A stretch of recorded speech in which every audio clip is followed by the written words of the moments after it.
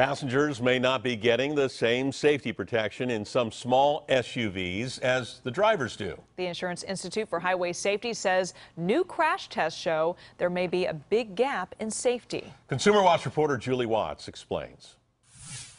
Madeline Poldragovaz bought her Honda CR-V based on its safety record. She had no idea it might be unsafe for her passengers. I take a lot of people shopping, women, my friends. New crash tests conducted by the Insurance Institute for Highway Safety show a number of small SUVs, including the Honda CR-V, may not offer the same protections to passengers as drivers in certain types of frontal crashes.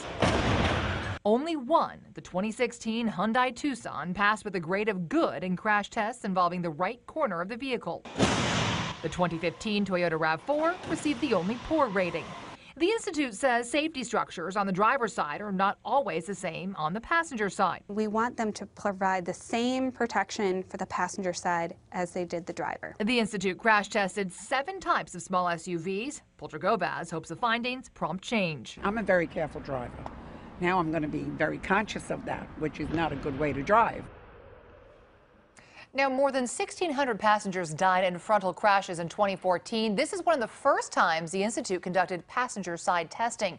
The other SUVs tested were the 2015 Buick Encore and Mazda CX-5 and the 2014 Nissan Rogue and Subaru Forester. Julie Watts, KPIX 5.